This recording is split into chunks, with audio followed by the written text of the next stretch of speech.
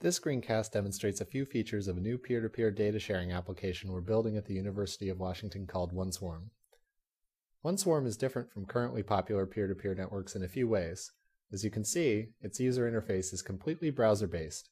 You can use OneSwarm as a fully functional, backwards-compatible BitTorrent client, but in this demo, we'll be focusing on one of OneSwarm's unique features, friend-to-friend data sharing. Unlike existing peer-to-peer networks that allow anyone to monitor user behavior, OneSwarm is designed to give users explicit control over their privacy. Since friend-to-friend sharing is fundamental to the way that OneSwarm works, let's examine what it means in more detail. This image shows a group of users and the friend relationships among them. OneSwarm maintains network connections between friends' computers. To locate data, OneSwarm searches among directly connected friends, who in turn forward searches to their friends, and so on, until a data source is located. Data is forwarded along the reverse path of friend connections. Transferring data in this way protects the privacy of sender and receiver. In this example, there's only one data source, but in practice, OneSwarm obtains data from multiple data sources along multiple paths in the mesh. From the perspective of the receiver, the original data source could be anywhere in the network.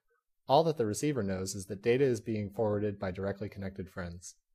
Similarly, the sender doesn't know which user is requesting data, only that a request was forwarded by friends. The ultimate destination could be anywhere in the mesh. Of course, all data sharing need not be private.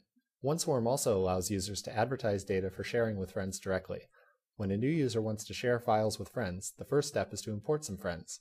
Although users can add friends manually, a more convenient method is to piggyback on an existing social network like Google Talk. To import friends from Google Talk, OneSwarm speaks the gTalk protocol and, once configured, speaks to a gTalk bot running at UW. The bot maintains a list of gTalk users who also use OneSwarm and notifies users if any of their gTalk friends are also OneSwarm users. In this case, several gTalk friends are available.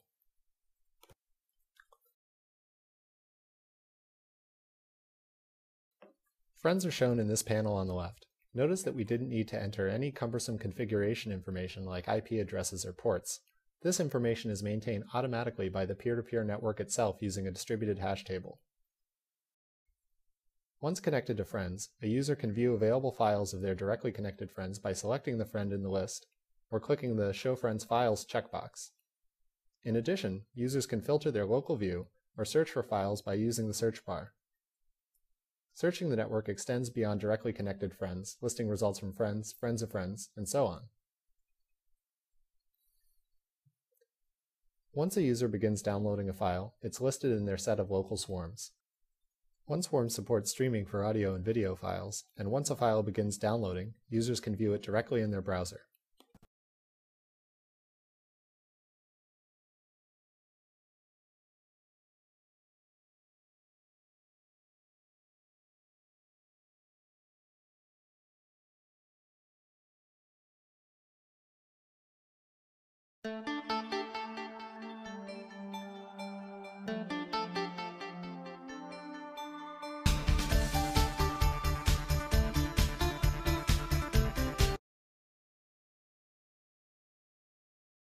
User data comes in lots of different flavors, and OneSwarm supports more than just native Flash video.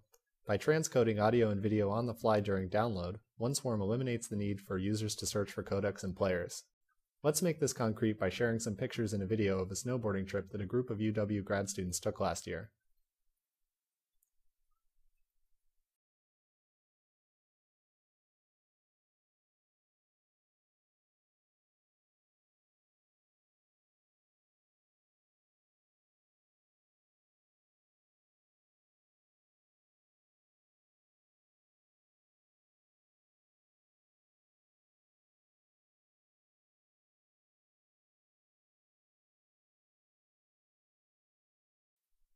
As you can see, this video works out of the box using OneSwarm's on-the-fly transcoding.